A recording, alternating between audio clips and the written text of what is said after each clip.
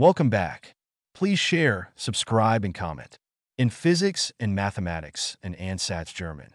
Ansatz, meaning initial placement of a tool at a workpiece. Plural Ansatzes, or from German, Ansatze, German. Ans is an educated guess or an additional assumption made to help solve a problem, and which may later be verified to be part of the solution by its results. Use an ansatz is the establishment of the starting equations, the theorems, or the values describing a mathematical or physical problem or solution. It typically provides an initial estimate or framework to the solution of a mathematical problem, and can also take into consideration the boundary conditions. In fact, an ansatz is sometimes thought of as a trial answer and an important technique in solving differential equations.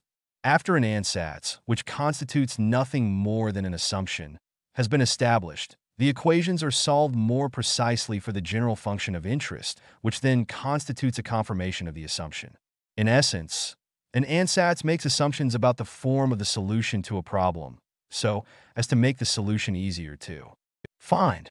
It has been demonstrated that machine learning techniques can be applied to provide initial estimates similar to those invented by humans and to discover new ones in case no ansatz is available.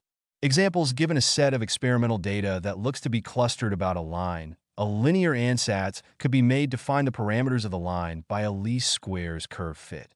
Variational approximation methods use ansatze and then fit the parameters. Another example could be the mass, energy, and entropy balance equations that, considered simultaneous for purposes of the elementary operations of linear algebra, are the ansatz to most basic problems of thermodynamics.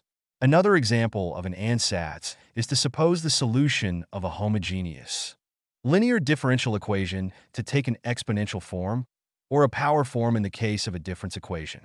More generally, one can guess a particular solution of a system of equations and test such an ansatz by directly substituting the solution into the system of equations. In many cases, the assumed form of the solution is general enough that it can represent arbitrary functions in such a way that the set of solutions found this way is a full set of all the solutions.